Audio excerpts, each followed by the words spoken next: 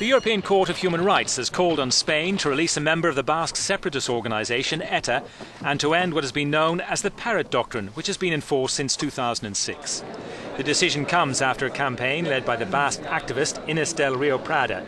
She was jailed for terrorist attacks in 1989 and was due for release in 2008. But Spain invoked the Parot Doctrine. It allowed Spanish courts to extend the maximum period of detention beyond 30 years.